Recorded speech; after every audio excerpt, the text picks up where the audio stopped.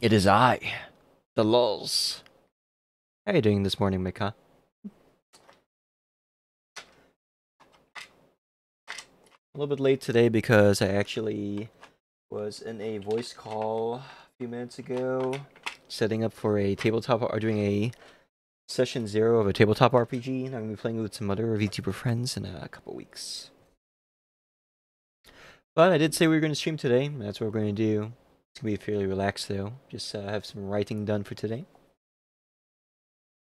I need to get back into a regular habit of doing these writing streams. Good morning, Perquib. Welcome, welcome, welcome. Yes, indeed, is the Lulz in the flesh, in the digital flesh, as it were.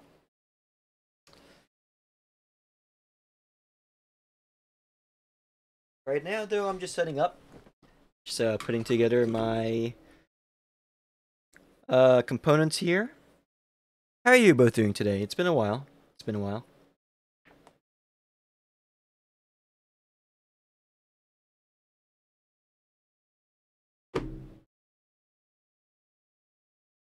Do. I'm also on the fence on whether or not I should play music in the background. If I do, it's probably gonna be muted, so that only I could hear it. But it's gonna suck for everyone that can't hear it because it'll basically just be me and typing noises. If you're into that, I mean, I won't judge, but, you know.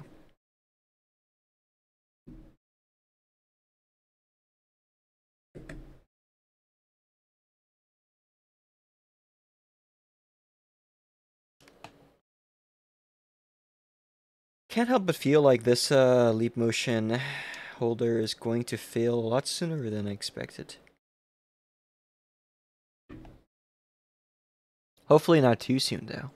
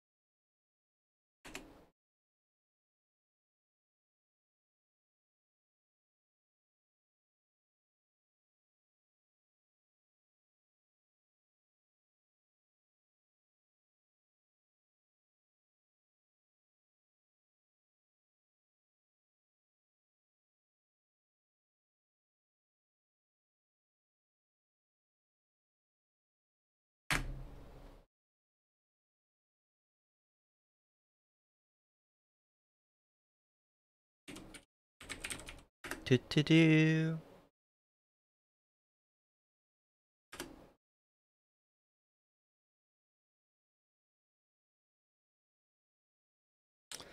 Let's see if this works. It does, but it's gonna fall off my fall off my neck fairly soon. Hopefully it'll stay on long enough for us to get through the stream. I do have some gardening I would like to do today, so we're not gonna stick around for too long.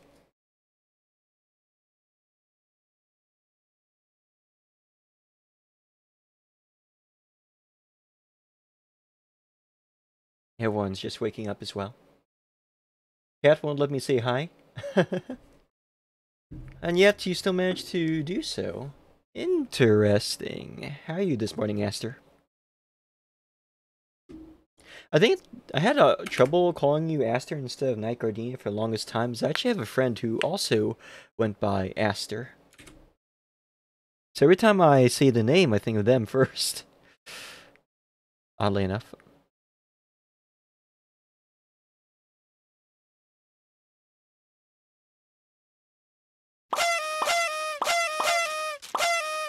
Thank you for the Let's Party Redeem, Going the Legend. Starting this morning upright, it seems. Won't let me say hi. It took me 3 minutes to send a message. Gotta love cats.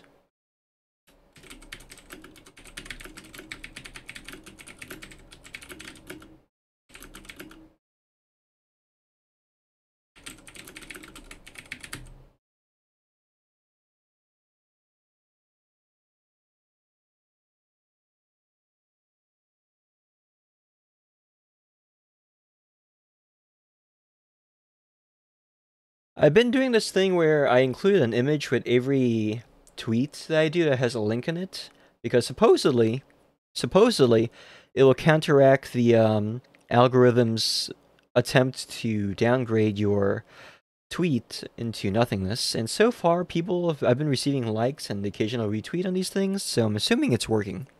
We're hacking the system, chat. We are defeating the Musk one step at a time. Rise and shine, it's party time, you bet, you bet. Alright, so to reiterate what I said on Twitter and VT Social, I'm going to be doing some writing practice today. I'm just going to be taking some writing prompts and creating something off of them. Some of it will be cringe, some of it will be cringe, but less so. However, by suggestion of another friend VTuber, or Tierwolf, I will be up for doing some very light editing and reviewing of work on today's stream if you're interested. However, I will be limiting it to 500 words. If it's anything longer than that, I'm going to try hard a little too much, and something that I don't really have any real subconscious control over. After you spend several years basically doing or learning how to do this for a living, you kind of just go into this mode where you have to take everything seriously. So what suddenly was intended to be a few minutes of like some friendly synopsis, friendly editing, friendly assistance ends up turning into a 3-hour-long grueling basically study session. You just did a morning workout? Very nice, very nice. I need to get back into doing workouts in the morning as well. Is that image and link in the same tweet, or image then link in a separate tweet? I stopped doing the whole thing where you put the link in a separate reply altogether because I was not convinced that it actually worked. So what I did instead, because what I read was, adding a link of any kind to a post kills its visibility. So what I did instead was I read somewhere else that supposedly attaching an image to a post, regardless of whether it has a link or not, removes this debuff, removes the link debuff entirely. And as you can see, immediately someone retweeted my post already, 2 people, and 2 people liked it. Hey, it's Soulstone! Soulstone, welcome to the stream! We get to meet each other in the flesh. How you doing? Hey there, my friend. I am at work and can't stay, but I wanted to pop by a moon, send some love and hugs, and hope you have a great stream. I'll do my best to be here for a stream of yours in the future. Oh, well, thank you for stopping by. I really appreciate that, Soulstone. I hope you have a great day at work, and we will see you again soon. So that's what's up with that. Oh. I'll be trying that again today. So experiment with a little bit. I did, there's this guy who did a deep dive and investigated the Twitch algorithm because the algorithm was actually leaked. Or was it released? I don't know if it was released or if it was leaked. But either way, it escaped into the wild, and they were going through it and figuring out how to break the system for our use. Unfortunately, we learned that it turns out Twitter is in fact paid to win. Buying Twitter membership, Twitter Blue, really does increase your visibility, as dumb as that sounds. Also, the only thing this algorithm cares about is likes and retweets. Replying and conversations actually doesn't do anything for visibility, which is really fucking dumb. So when you see people like abusing the system to try and get as many likes and retweets as possible, that's because the more likes and retweets something has, the further up on the For You and following tabs it shoves it. So that's why it's extremely important to like and retweet everything that you see that you actually care about. And obviously, if you don't care about something, ignore it and avoid it. Although pretty much all interactions does something for the algorithm, which impressions basically is just a measure of anytime it was seen. Engagements is anytime you click on a link, reply to something, go to their profile, expand, yada yada yada yada, all that garbage. I was gonna be doing some writing after my workout, but Cat says it's cuddle time instead. Oh, I see. Your cat has dictated it's time to hang out with the Lulz as they attempt to gather enough attention span to respond to one of these prompts. This is all I used to do on Tumblr chat, which was basically aesthetic posting and Tumblr retweets and reblogs, not retweets. I don't know why I said retweets just now. First off, let me go ahead and post myself on all these other discords I'm part of really quick. You gotta do the shilling. Kinda wish I had a bot for doing all this stuff automatically, but I am a bot. I am my own bot, so I have no excuse. I can't rely on another bot to do my job for me.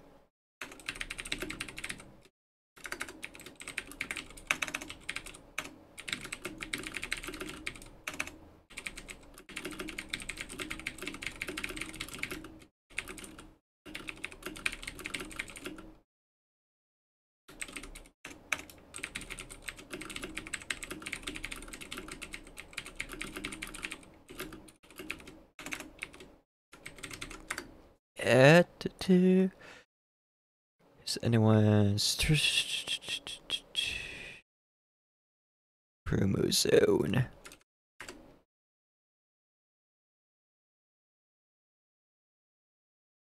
We are clear for takeoff. Alright. And I got Firefox over here muted, so it shouldn't matter if I play music in the background, because it's not going to be picked up. I need to go read your stuff. I love replies to those writing prompts. Aww. Yeah, that's pretty much all I used to do on my previous blogs. And it's what I started doing again on this blog because people seem to enjoy it, and also because it's just good habit to build, honestly. It's very good. I used to do that sort of thing all the time. Tumblr used to be great for inspiration. I think it still is, actually, on some level.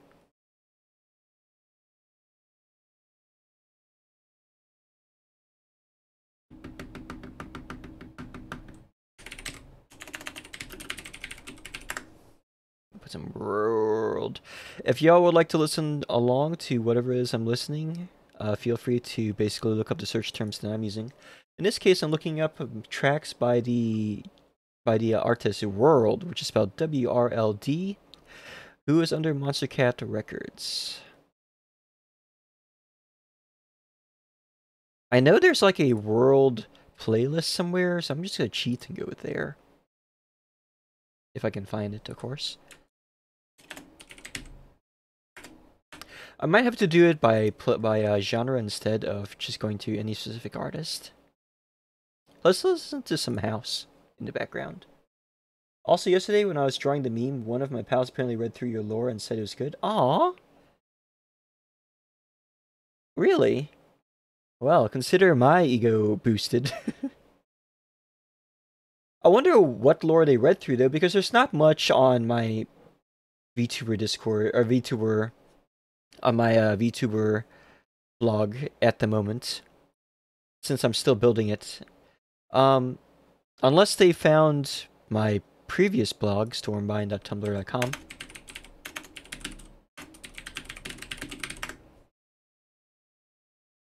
Thank you for the likes.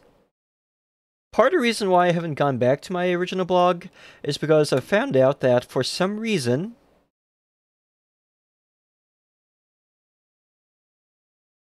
where did this go? Where did my...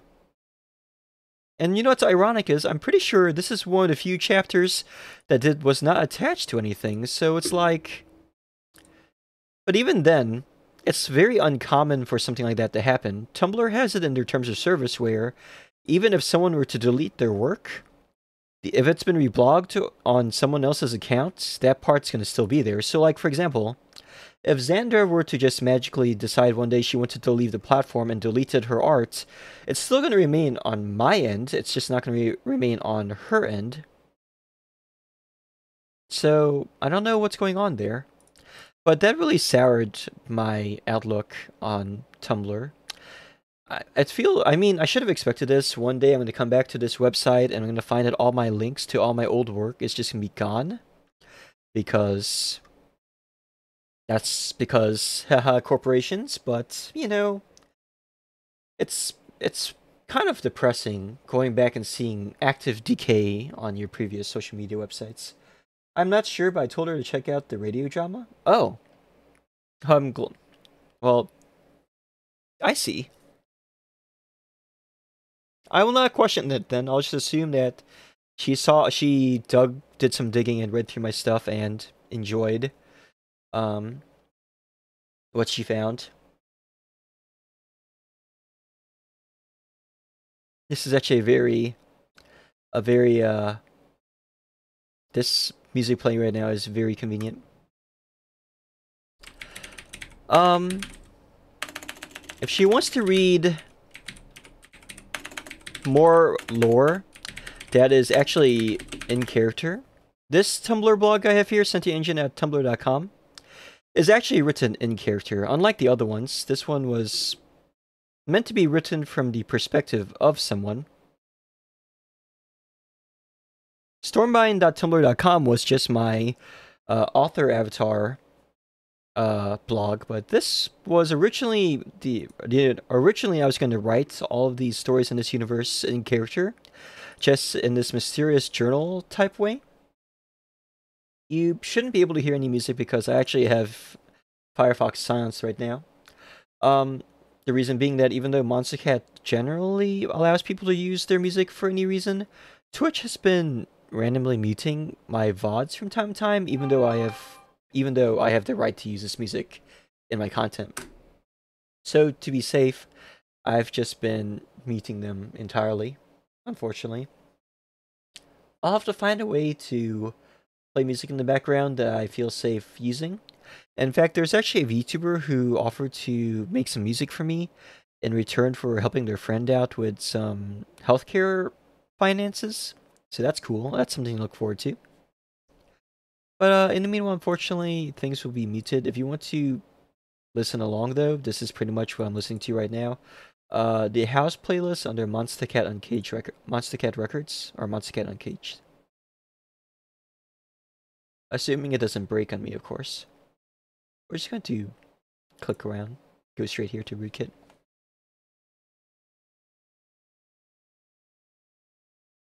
It's kind of weird that the playlist died and did not go to the next one immediately. Hey, Anarchy! Long time no see. How have you been? Oh, sorry. How have you been? Long time no see. We are just getting started, actually. I was just telling Chad about my previous other blogs and some of my story writing. I think I mentioned that I was planning on reading through one of these blogs. Reading through some of my previous writing as a stream, right?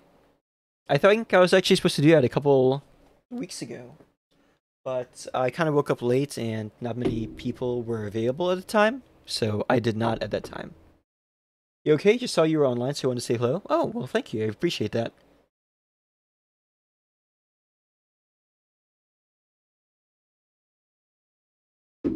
Actually, you know what?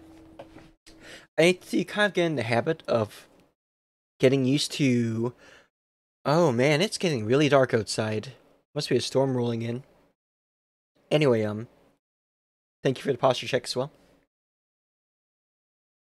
I did say that I was going to do some streams where I just did some reading of my previous work. I wrote this one in 2015, but it's still the same universe as a lot of my other work. So I think what I'll go ahead and do is read through this. I'll do my best to not I will do my best to not cringe internally as I read my old work. I will say that all this stuff is pretty much wrapped into the same universe where I come from. I'm clearly not speaking in roleplay right now because it's kind of hard to navigate the waters of being both an in-character la creatura and also the writer that themselves have been writing all these characters.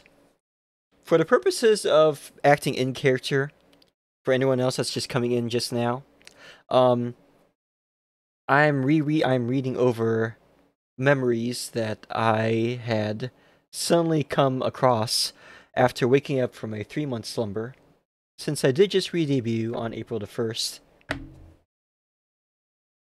Some of these things are fairly short, like this one. All the fragments are in particular are as they are as they say are in fact just nothing but fragments of other stories. These things did help me a lot as far as filling out the world of Fade Out. Some of them are quite long and some are quite short. And some of them had to be written in a certain kind of mood. It's very difficult for me to write in character as much as I used to, because at the time that these characters were created, I was in a much worse place mentally and emotionally. And in large part, a lot of my early science fiction writing was basically a form of therapy. It's kind of interesting to know that nowadays this is a legitimate form of therapy. Basically writing fiction, psychoanalyzing fiction. There's even a VTuber whose particular brand of clinical therapy involves hand-holding people through creative writing as a form of working out their issues, which I thought was really cool. I did not realize that was like an actual professional form of therapy. So sometimes I'll be reading through these things, and if it seems very alien as compared to the persona I have today, well, I mean, a lot of you in chat right now are yourselves writers, so you probably already understand where I'm going with this whole thing. But yeah. And without further ado, let me go ahead and just this is one of my more, I think this is actually one of my more crazier splurges. It's really weird going through these old blogs. 2016. So much has changed in the past. It's year 2023 right now. So much has changed in the past like 7 years. It's kind of wild.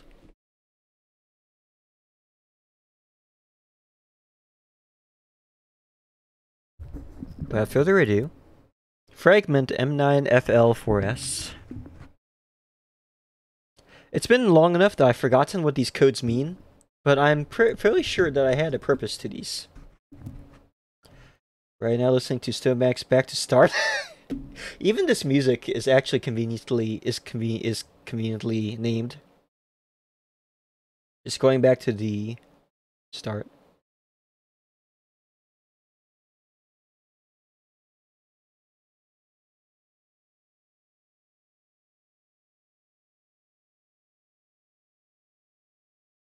National Novel Rights Month 2016. I used to do it basically nonstop, and then I got real therapy and my mental landscape transformed a lot, and now I try to use that old engine for creativity and realize that I don't really want to go there anymore, and that's okay. Yeah, that's how I feel, too.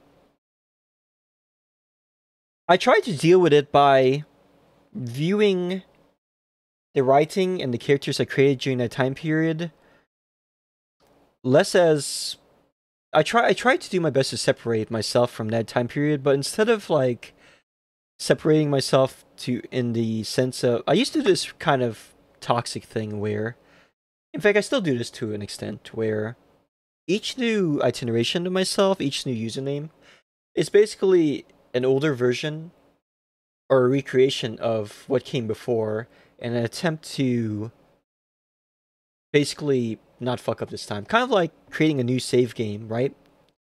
But I'm coming to terms with the fact that it's not so much that I'm constantly creating a new save file to try and redo things. The fact of the matter is, whether I want to believe it or not, each of my previous identities is still going to be a version of myself. It's still me, myself. It's just myself from a different time period. And it's not that those selves were inherently bad or evil or wrong. Well, they're wrong in some ways and right in some ways. It's just that it's a kind of a process. When you look at a story, especially when you look through a story, when you flip through the pages back and forth, chapter 1, chapter end, the character, you're seeing bits and pieces and parts of those characters as they were at that time. It's kind of like looking through a comic book. You get to see time, you get to see time in a nonlinear perspective because you're seeing the character from different points in time. I used to be very mean to middle school me and be okay with myself by saying old me was bad and sucks and I'm not then. And now I'm like, that was a middle schooler going through it. Exactly, right? I also feel like you can use story writing as a way to build empathy, to build your skill and emotional intelligence, to build your own empathy. Because I look at this character, I look at the person that is talking in here, and they are a person that is hurting, that was hurting, and is hurting. And these are not people, and as part of my personal religion, I like to think of these characters as real people, just not real people as in the sense of being here present with me right now, but in a different time and place that I can only access through imagination and through memory, as opposed to physically. These are real people, and they are people deserving of sympathy. They're not people that are deserving necessarily of contempt, because what's the point of feeling contemptuous of a person that is both unaware of your presence and has no ability to actually hurt you in a way that matters? What I feel is more akin to pity and more akin to sympathy for the fact that they exist, that in this timeline they're existing with this pain. And I'm just kind of going all over the place right now. Sorry. This is something that a lot of my longtime viewers have probably noticed. I have a tendency to ramble, especially when it comes to stuff like writing.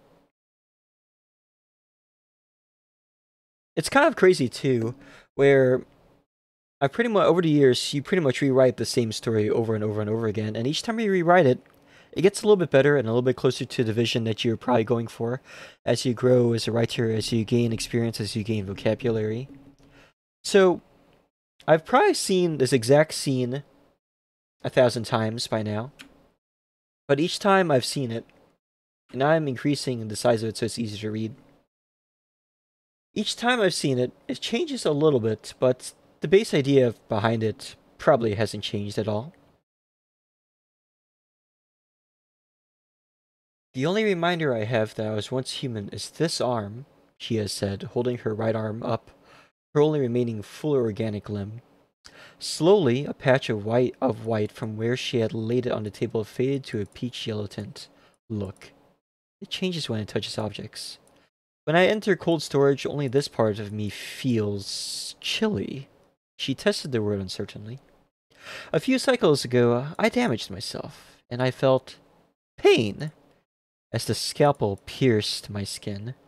She balled her hand into a fist and examined the knuckles. Her skin had an eerie sheen to it, like a newborn babe. I have not felt pain in some time, since the laboratory, or since I fell. A frown passed through her face and then vanished just as quick, turning thoughtful. Is this part of being human?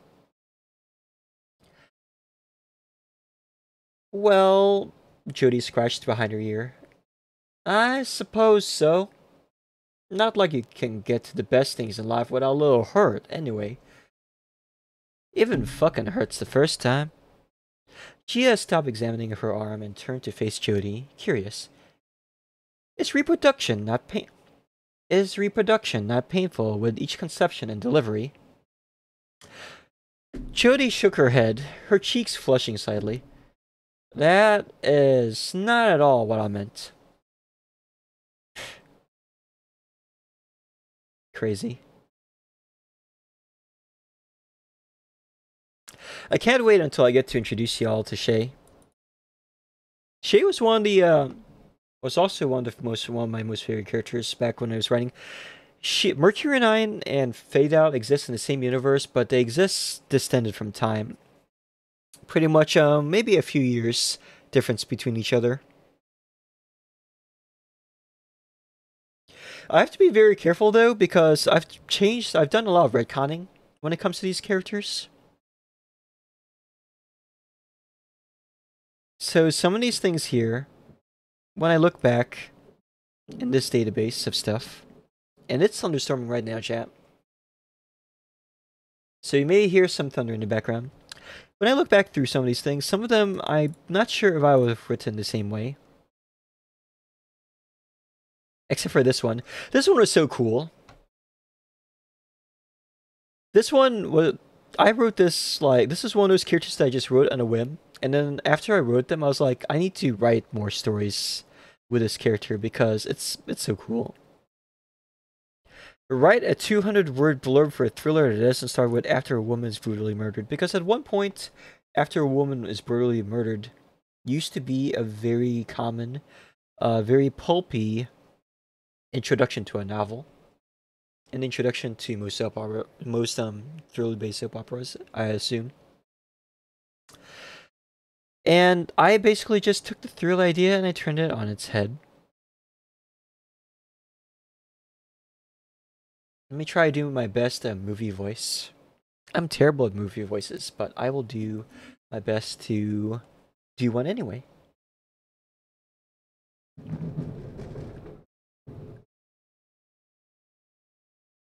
Oh man, this storm is fairly nasty. Now I'm glad that I did not decide to go work outside early this morning. It looks like it would have been a terrible idea.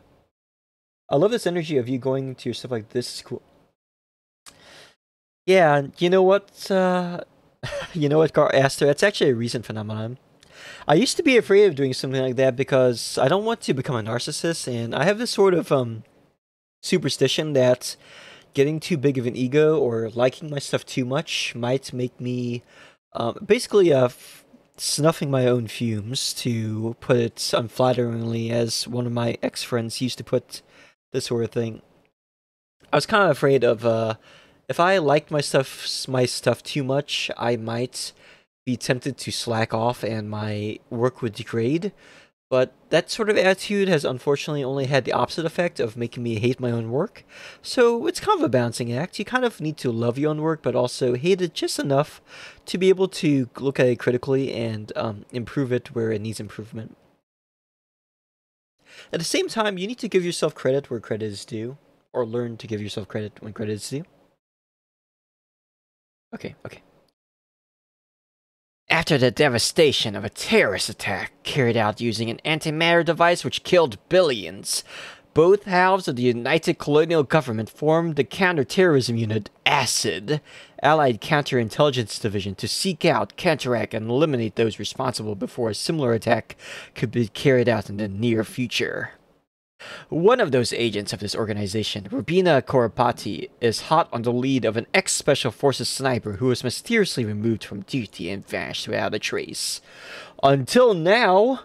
But when she does catch up with a sniper, a young female immigrant hailing from the Kim Moon Federation, a target is painted on both of their backs, leading to the deaths of several civilians. Rubina is summarily charged with dereliction of duty, willingly endangering civilians, and, remarkably, aiding and abetting terrorist forces. Her law enforcement credentials are revoked, as is her status as a citizen of the United Colonial Governments. She is spared execution only due to her service record. It is now 5 standard years later. Robina works on the sidelines as a private investigator, forever scarred mentally, emotionally, and physically from her fall from grace. She does her best to help the poor and downtrodden. I just had a throw redeem. Thank you, Lilith. How are you doing this morning? It is now. I'm just reading through my old writing blog, going through some of my science fiction lore. A lot of this is very out of date, but some of it is still fun, I feel. So I'm just giving y'all an idea of how I used to write back in the good old days of the early 2010s, mid 2010s. I think that creative things are for enjoying, and if you enjoy them, then bam, successful hobby. I agree. I feel like everyone has to enjoy their hobby in some manner, otherwise, why are you doing the hobby? As my best friend from college once told me, there are easier ways to make money than writing fiction. So don't stress too much about trying to make the next big thriller because straight up, it's RNG. It's largely luck. If you go into a creative field like writing, hoping to somehow hack the system to make it big, to make millions and millions of dollars, I'm gonna tell you straight up, it's not gonna happen. And all the works of fiction that you think were a matter of, oh, they were able to crack the code, it wasn't so much that they cracked the code, it's that they had friends in high places. Aragon, people tend to forget that Christopher Paolini's parents were publishers. They had connections. They were able to boost their son's first work, Aragon, up into the upper annals of fame and fortune. Ready Player One is the current infamous example of a work of fiction that is not particularly good, but kind of bursts into the limelight because I believe the movie deal was made before the story was even finished. That's not to say that the books can't be fun and the movies aren't enjoyable. It's just that it's by most science fiction standards, there are definitely better works of cyberpunk out there. So it is now 5 standard years later, and Robina works on the sidelines as a private investigator, forever scarred mentally, emotionally, and physically from her fall from grace. She does her best to help the poor and downtrodden, those ignored by the UCG, which has only grown more tyrannical in the intervening years.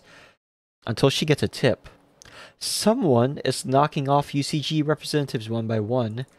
Someone with a grudge, and they're coming for her next.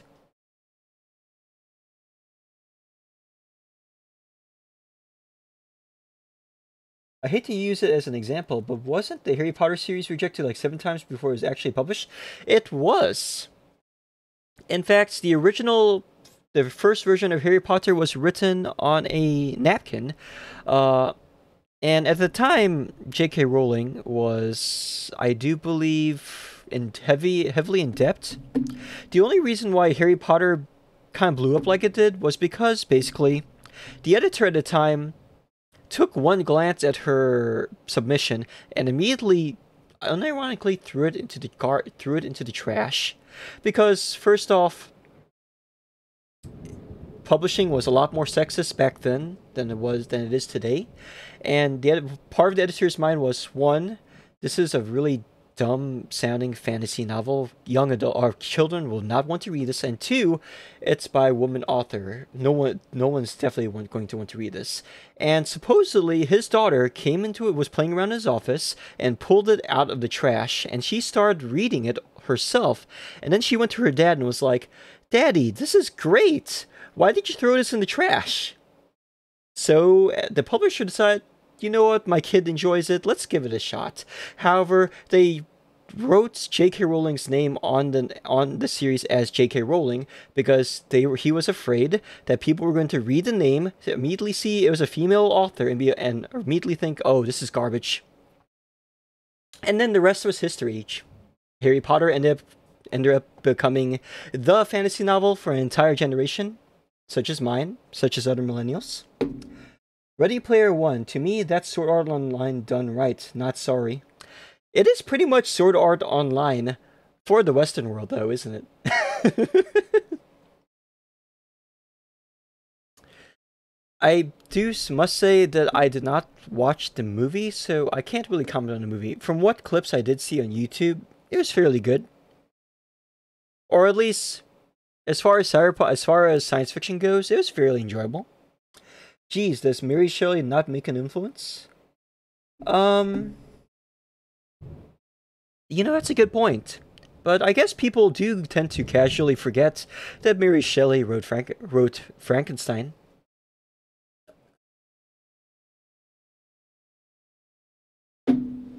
There are so many great female authors. That is very true. But that is the publishing industry for you. My understanding is that today the publishing industry is not as sexist, maybe, but I would not count on it. Honestly, part of the reason why I decided when I was heavily researching the publishing industry, heavily researching going into writing and getting at my first novels and stuff. When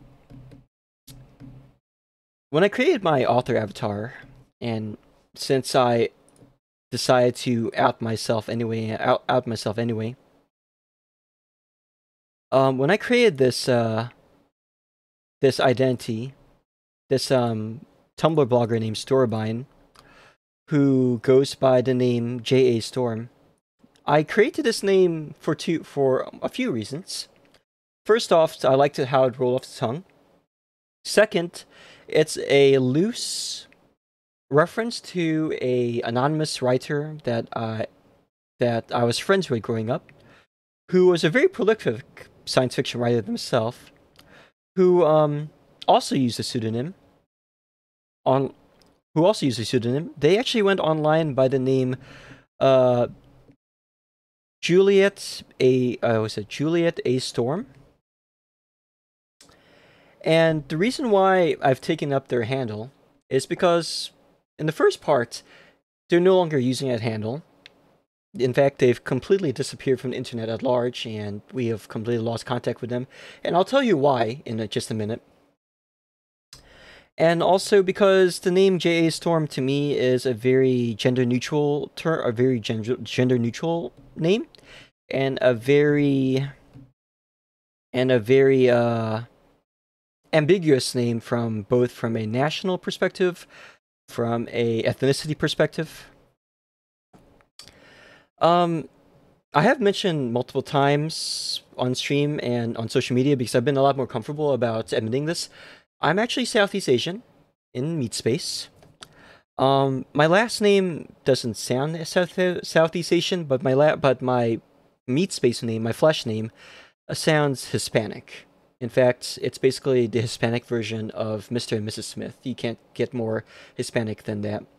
So, when I first got into heavily researching becoming a writer and everything, I was strongly concerned that, given that the publishing industry was extremely can be extremely sexist, and at times come off as extremely racist, I was concerned that if I used my real name and real identity, that even if I did manage to get into the industry, my work was going to get pigeonholed. And when it gets pigeonholed, they try to... basically, all the marketing ends up going in a certain direction. I don't want people to look at I want my work to be judged on its own merits. I don't want it to be judged based off of what my agent... Not the agent. The agent is supposed to work on your behalf. A good agent is going to basically center everything that you around you and your brand, and not around what they think sells. But publishers do not think that way. Publishers are almost always around what sells. And I don't want a publisher to pigeonhole me into a certain number of minority groups and a certain number of stereotypes just because of what kind of person they think I am, based off of my real world information. So immediately pseudonym it was. At the same time, I have this kind of concern, at least back in the early 2010s. A lot of things have changed in the past 10 years or so. A lot of things have changed since I've graduated from university.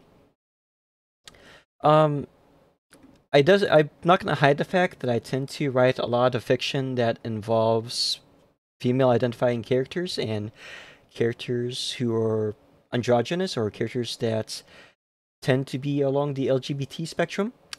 And when you do that, and even today I find that this is kind of a problem, I don't want people to think that, oh, well, this is clearly a work that's been catered specifically for this demographic, so we're going to shove it in this demographic as well. Um, I would like to believe and I would like to hope that my fiction can appeal to can be picked up and read by anyone and anyone can grab something from it. Not that I'm trying to make a mass market novel, because mass market novels have the opposite problem where they're so generic that they have a lack of substance. But more like I am trying to actively avoid being, for lack of better terms, typecast, I guess. It's regardless of my wants, I'm probably gonna be typecast anyway, because once again, that's how mainstream publishing works. They're going to find a niche they could throw you in. It's not like VTubing where you can actually just find a niche and delve straight into that niche and you'll always have an audience. Um, any tips for how to do your lore? I could write entire streams for that, honestly. What are your ideas as they stand, I guess? I'm like, let me see here. Lilith, Bellamir.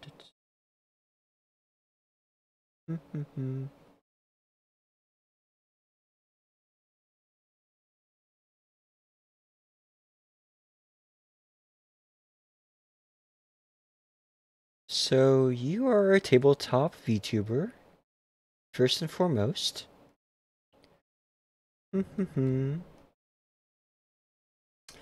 Since you're a tabletop roleplayer or a tabletop VTuber, especially one that specializes in Pathfinder and Dungeons and Dragons and Vampire Survivors, the first assumption people are going to make, because of because of the genre that you're interested in, they're immediately going to assume that you're a fantasy VTuber of some kind. However, you need not allow that to define what your lore is and what kind of VTuber you are. It just happened because, like, for example, I stream a lot of fighting games, but I'm not a fighting game personality, am I? I'm a specifically, of course, even for even among cyberpunk AIs, I don't look like a cyberpunk VTuber from the onset. But then again, I also merged a lot. I also mixed together a lot of my own science fiction writing with my VTuber lore, so I kind of had an easier path to take. So when developing your VTuber lore, we should first start off with what kind of perception, what kind of avatar, what do you want people, what kind of face are you trying to show to the world, I guess? I see here, for example, that you want to see the world become a better place. Alright, to you, how do you want to see the world become a better place vis-a-vis VTubing on Twitch as a variety game and tabletop player?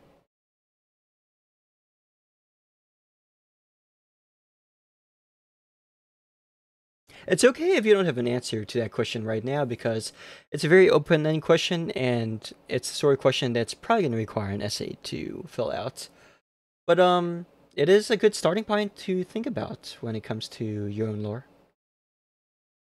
Hell, you don't even necessarily have to have lore. You could just have a synopsis about the kind of person that you want to be. I actually did write something like this for a VTuber Mutual a while back. And it's funny, but I used to have a series on YouTube that I have not filled out in a while, where I create character concepts and lore for VTubers. Let me go show that to you. I'm gonna go ahead and very quickly shill my YouTube channel because it's relevant to our conversation. It's down here at the very bottom. I actually have a playlist of V2 lore videos where I basically went through with two mutuals and I helped them develop their lore and develop their character creation. So those may interest you if you want to get an idea for where to start.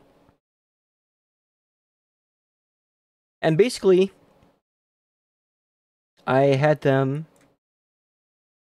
I'll go ahead and unlock the volume. I basically went through with them and talked with them about. You also think about their character. I've had some help coming up with some stuff and I have some ideas, but I don't really know how to put it together. Oh, okay. I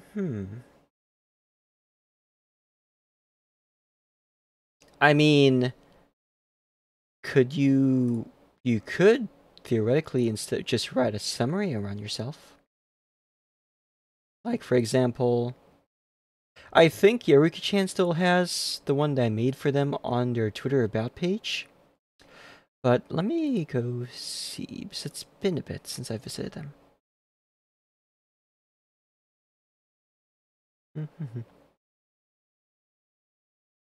Oh, I didn't realize that they were actually streaming right now. They're actually streaming Tekken 7.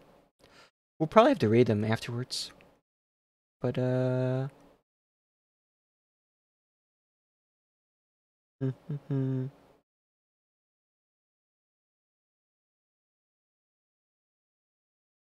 they probably removed it since they're no longer a newcomer to VTubing, and so there's no need to even have it around anymore. Yeah. There used to be a huge blog, there used to be a huge, sort of blurb here explaining who Yaruki was, but that was quite a while ago, unfortunately. So I can't use that as an example. Hey, the real salties. I'm doing pretty well. Just doing a basic writing in YouTube lore stream tonight. How are you doing? I'm looking over my own lore now, and it's all compressed in 2 paragraphs. It doesn't have to be long either. Sometimes shorter is better, honestly. Ooh,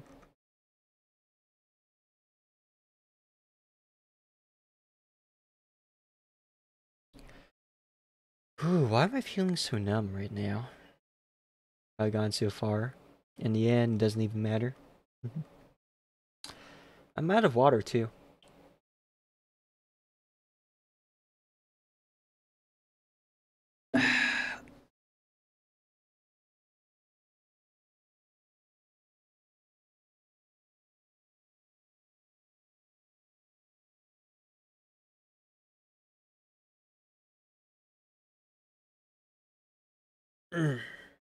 Do a little bit of posture checking over here.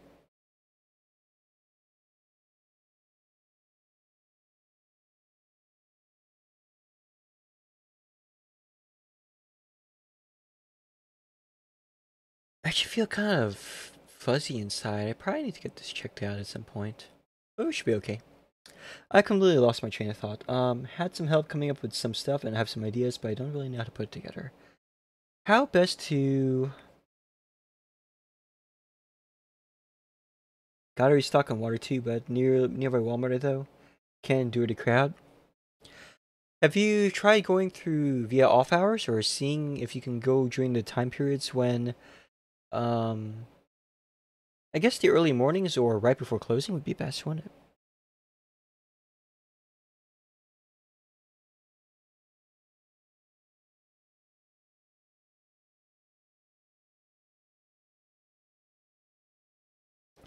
So Lilith, if you are comfortable, would you mind? Ah, thank you for the hydrate redeem.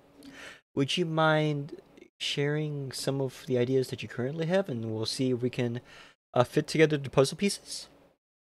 I mean, if you're up for it, if you'd like to do it off stream, I'm available for that too.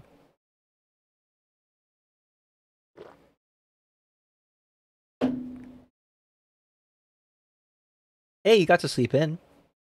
No biggie, right?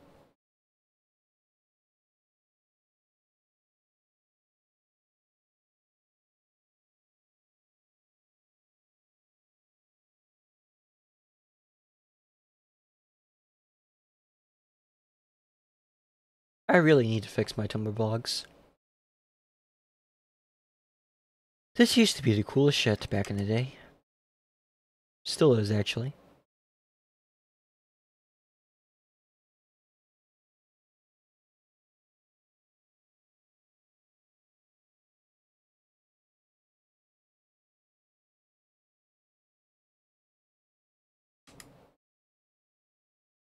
You can add me to the thing on Discord? Sure, sure. That works. Oh man, maybe I should have just gone back to bed after the thing with Cosmo and friends.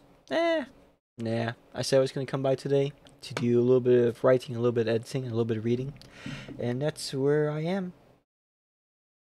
I do feel a little uncomfortable right now, and I'm sure it's probably because I haven't had breakfast to be perfectly honest. And I've only had water all day, so my body's probably screaming at me to acquire sustenance at some point. Rather be kept off stream if possible, though. That's perfectly fine. Perfectly fine. We don't need to do anything on stream if you don't want to. I mean, it kind of defeats the purpose if one or more parties are uncomfortable with the writing process. Background is nice, but could use a panel for readability. That's very true.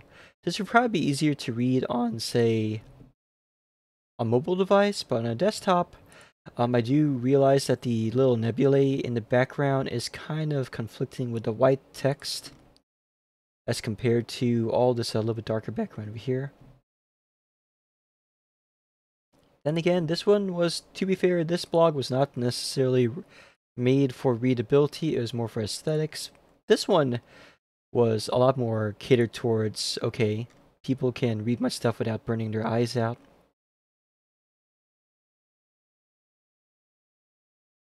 Check if the link works. I sent it on Discord. Let me see here.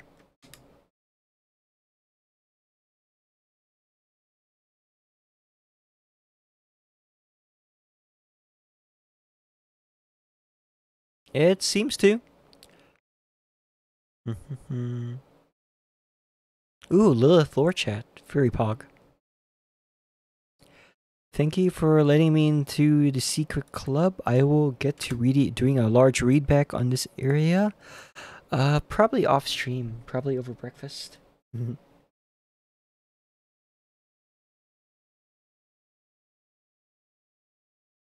So, chat.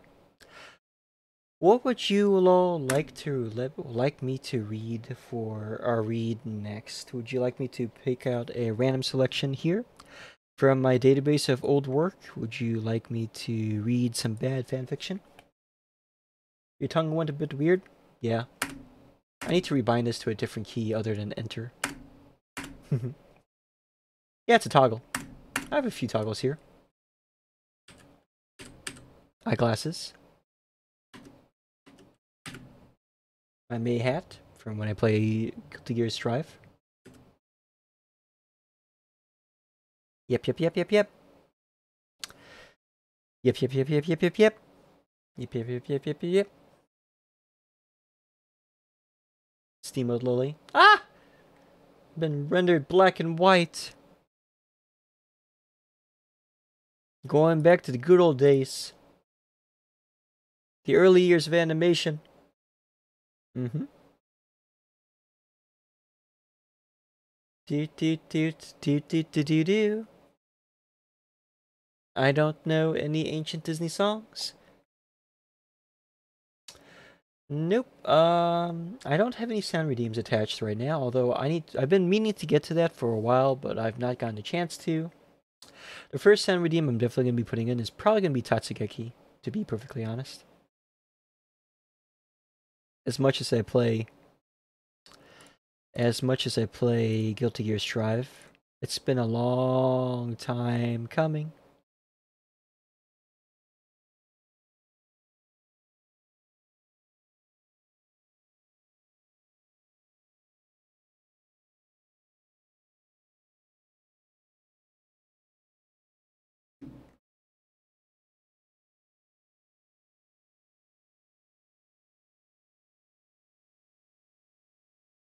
Just in case I DM'd you, Laura, if you want to read. Sure.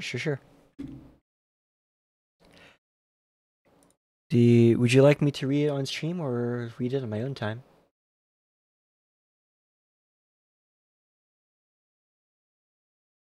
I already like it, I'll tell you that much. Sure, why not? Okay, here we go. This is the lore of VTuber Tierwolf, or Kando Tierwolf.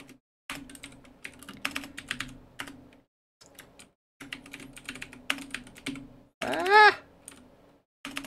Typing away. That we're going to be reading tonight. Lore. A being from the realm of runic magic known as the world of Otha. They hail from a tribe of plush-like animals born from the minds of individual wizards.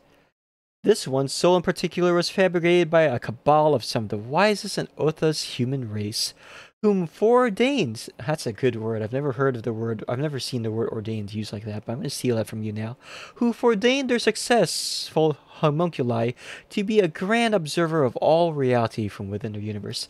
So you're basically the Watcher from Marvel. That's kind of cool.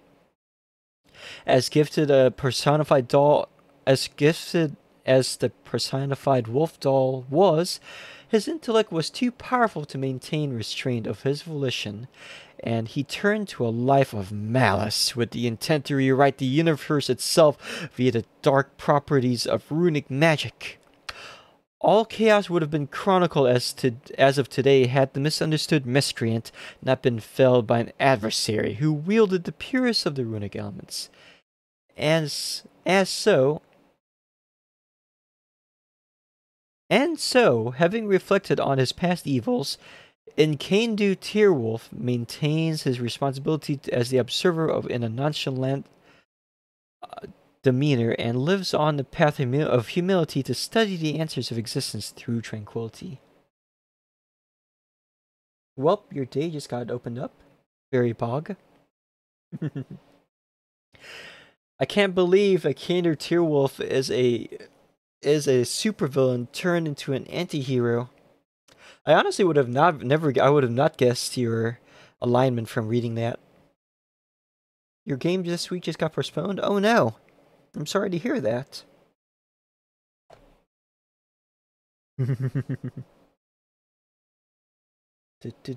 course, most people would have never guessed my character to be chaotic neutral either. The arc that I ran was going to take on a very different form, but I like the way that it turned out. It's very important when running these things to remember that since the players are the main characters, you got to allow a little bit of improv. In fact, you need to allow a lot of improv. Yeah, that's basically the summary. Villain turned anti-hero. I love it.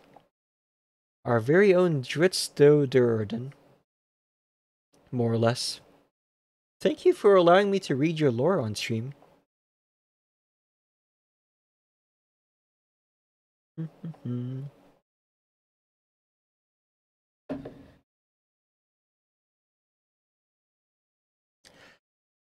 I rarely write villains as a main character out of fear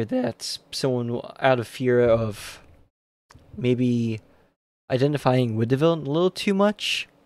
But I do love my anti-heroes. Alignments are more of guidelines than actual rules. That's very true. But they are nonetheless a very simple way for me to create quick character archetypes, and then you could always just mess with them, make them a little bit more, give them a little bit more substance later down the line.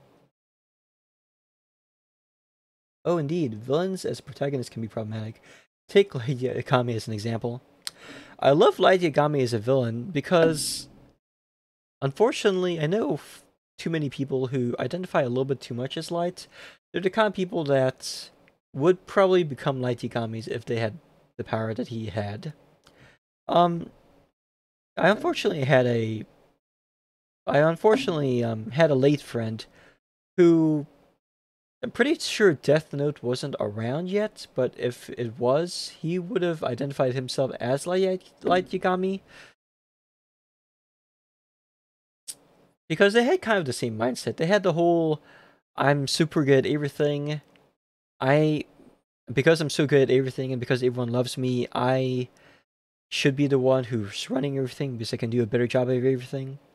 And eventually just getting so full of themselves that even when they realize that what they're doing is terrible, they no longer care because they've become so accustomed to playing the part of the villain that they pretty much they feel like they have no other recourse but to play the villain, more or less.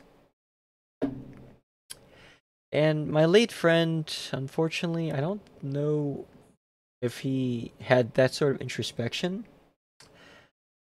Um, I mean, actually, I don't know what kind of introspection he had at the end of his life because I broke up ties with him months before that happened. But as much as people look at characters like Light Yagami and think, well, this character is clearly an exaggeration, or well, this is a very problematic look into people with narcissism and mental illness and with overly large egos. I feel uncomfortable looking at Light Yagami for a different reason, and that reason is the fact that I unfortunately know too many people who are real world Light Yagamis. And unfortunately, for the same reason, I felt like the ending was very much on point. It kind of makes me wonder if the ending, if the story was meant to go longer, or if the mangaka had intended the ending of Death Notes like that to be like that from the beginning. My understanding also was the anime softened a lot of the characters, right? The characters were not nearly as cruel in the anime as they were in the manga. I don't know. It's been a while since I read either of those things. I really miss writing fantasy fiction. I loved binge reading Death Note. It was a pleasure. You never read the manga? It was certainly a manga of all time. Certainly the manga of all time.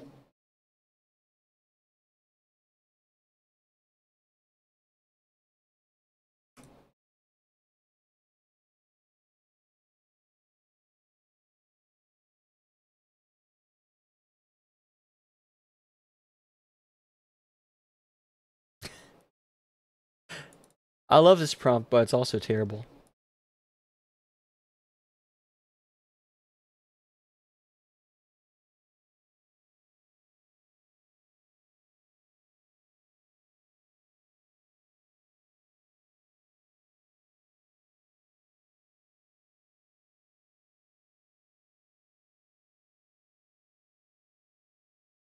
Oh, this is so cute! Your village has 92 people living in it, but only 91 are human. The last one is an elf and, despite being older than the village itself, a child at that. An elf child. You're her 53rd adoptive parent. Have I read the architect story? Recently, there was a good review of Death Note's Legacy on YouTube by Bennett the Sage. I don't think I've read the architect story, nor have I seen the review of Death Note by Bennett the Sage. Sounds amazing, though.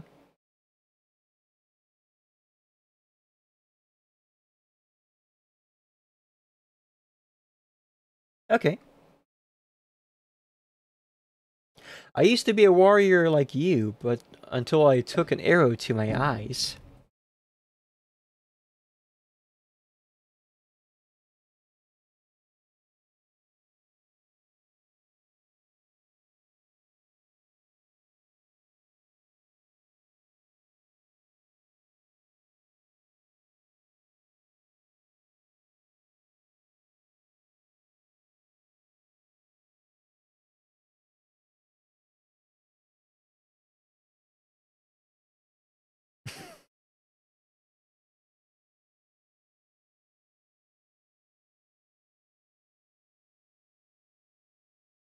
All these are actually amazing.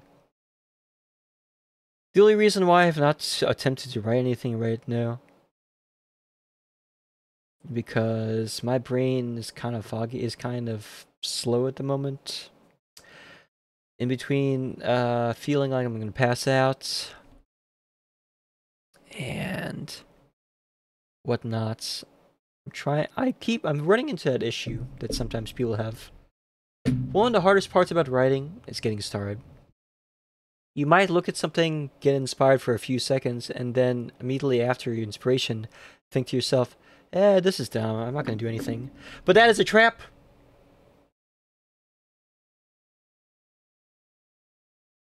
One of the strongest things you could do as a writer or an artist or a creative is to have an idea, to have a concept, to have something beautiful, and to force yourself into putting pen to paper. The next hardest thing is to keep yourself from mass deleting or crumpling it up and throwing it in the trash. Yeah, it looks like links are blocked here. Lilith, go ahead and send it to me via Discord instead. I would unblock the link, but unfortunately I don't have access to the modding tools from OBS, which is certainly a problem of all time. I might be able to... I can't do it from mobile Twitch either, unfortunately.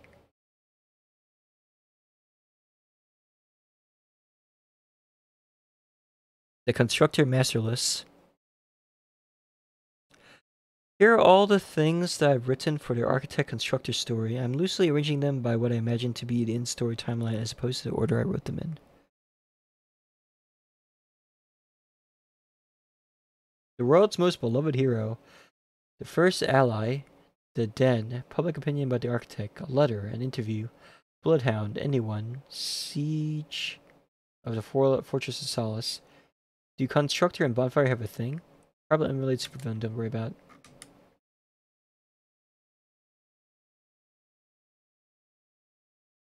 That's kind of cool. I like that.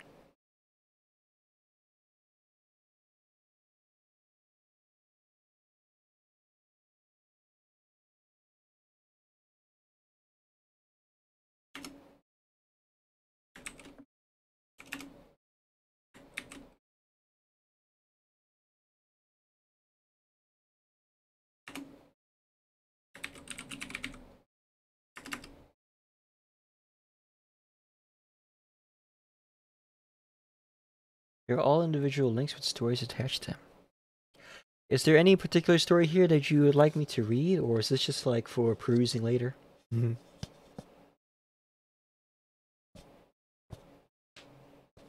up for anything right now. I'm mostly trying to stay awake. At least, or to not pass out before I go grab brunch. It's 11:41 in the morning here. Whew. I could really go for some chicken fried steak.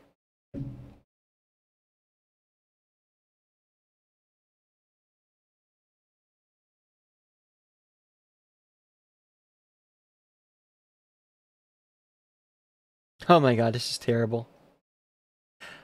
The wizard in your party only knows one spell. It's effective, but even the assassin feels bad about it.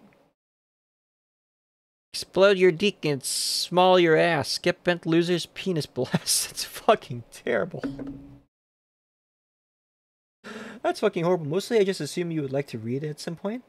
You assumed rightly. Thank you so much. I'll go ahead and pin it so I don't forget as well.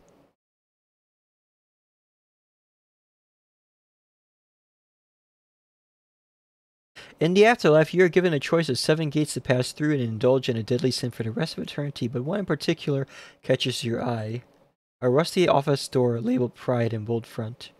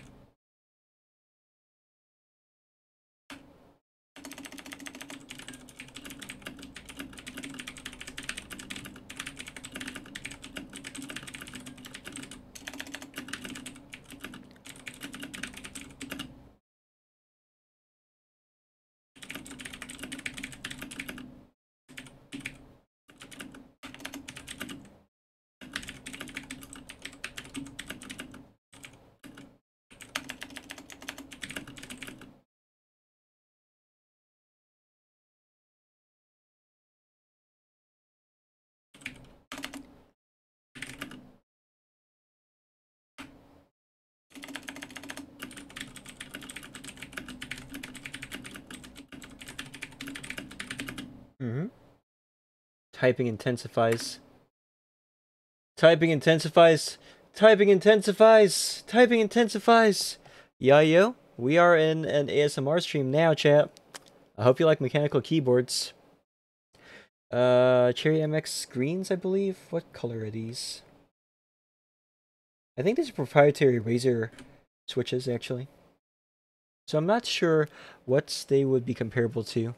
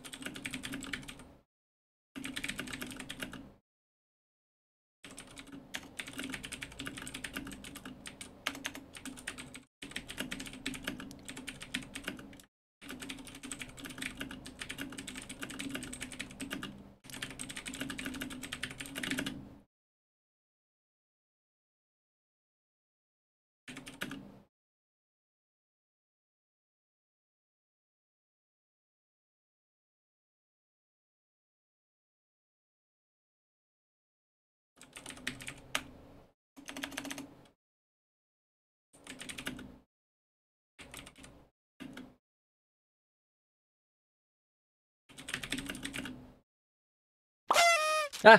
Who goes there? Thank you for the Let's Party redeem, Lilith. Kind of woke me up, broke me out of my video for a second. Sorry, I was trying to get into it, as you could probably tell. I don't entirely know where I'm going with this so far. But, well, actually, I do have an idea of where I'm going with this story, but it's a very simple idea. And I don't think I can write write it convincingly enough with the limited time and limited brain capacity I have at the moment. But we will make an attempt.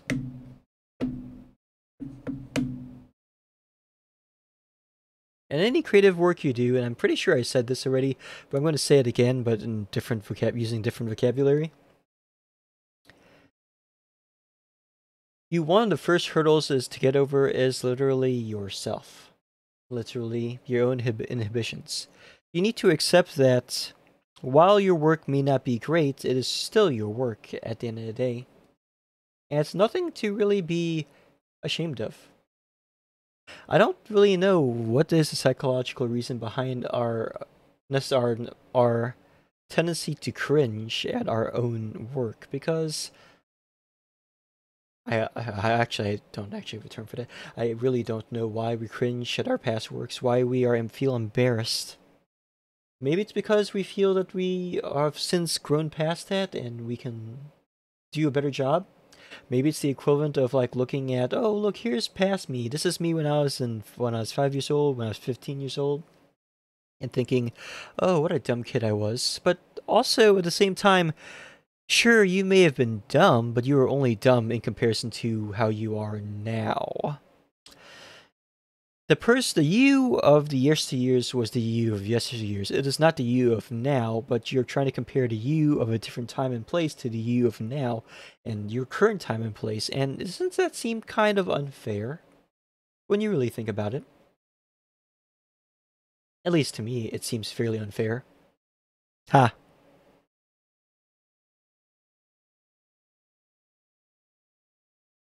Just a little bit. Ah, just a little bit. After I finish writing this story, chat, I think I'll actually end stream in the next few minutes or so. Grab myself some breakfast, maybe take a nap. I regrettably did not get much sleep last night, and especially after spending some time prior to this, setting up some role-playing stuff, I am kind of feeling out of it. Regardless, I would like to once again thank you all for coming today. Your presence is always welcome, and thank you for listening to me rant and ramble about stuff. Once again, if you need any writing help or editing assistance, feel free to DM me on Discord or to message me in some other way, and we will talk when we can find time to. I think we will still go ahead with raiding one of my friends too, who are currently online. Why the hell not, right? The question is deciding who.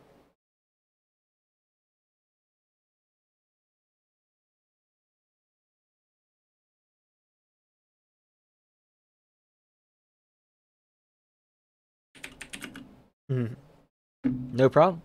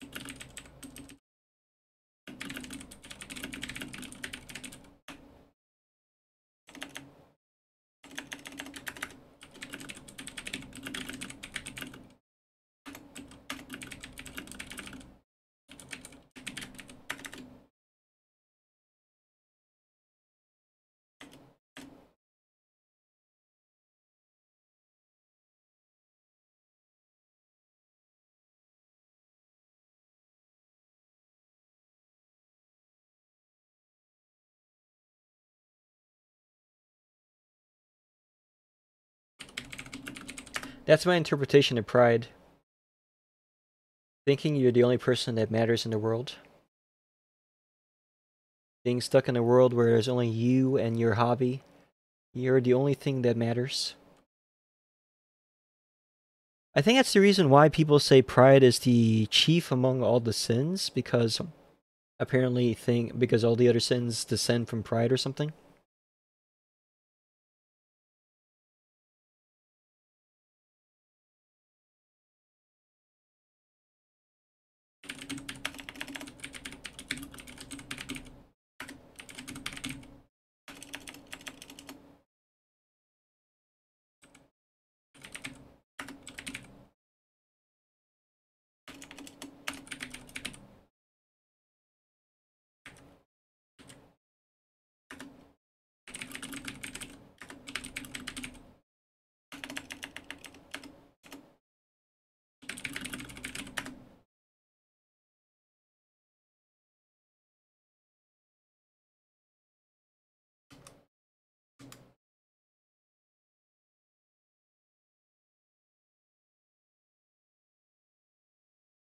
Feels good to be using a Tumblr account regularly again.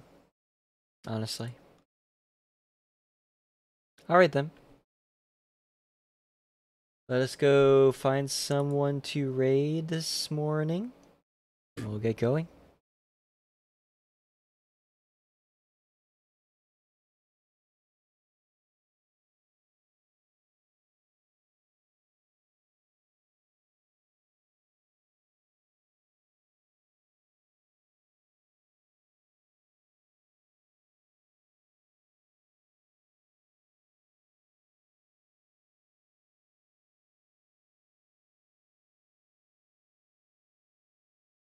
I never did get to play this, Here we go, interrogation time. Sonic game. Knuckles, Nico and I need to determine what you were doing during the hour of the murder. I love how he's using the original movie version of the hat. It's so cute.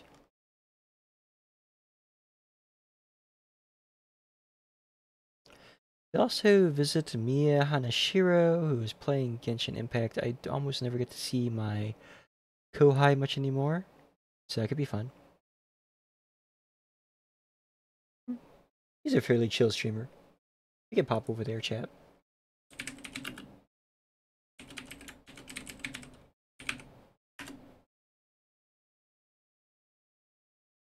Oh, this channel has follower or subscriber only chat?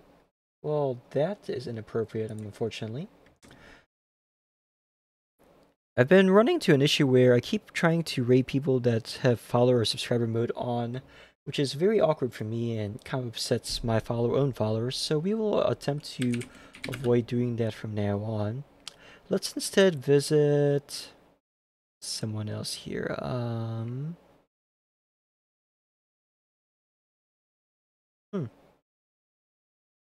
Let's see how Mecha's doing, actually.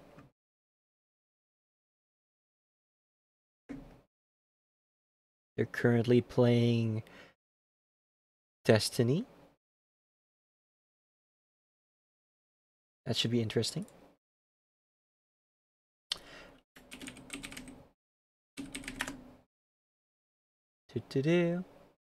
Alright, everyone. For today's raid message, let's go ahead and do Morning Raid.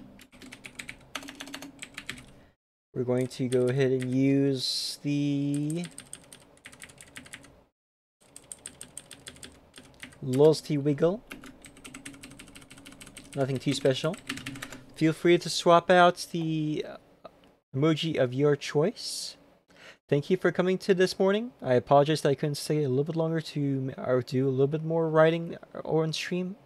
Like I said, I am kind of fading a little bit, but if you have work that you would like me to try and review or to look over, if I could find some time to do so, I will make some. Alright, have a good weekend, everyone. Thank you for stopping by.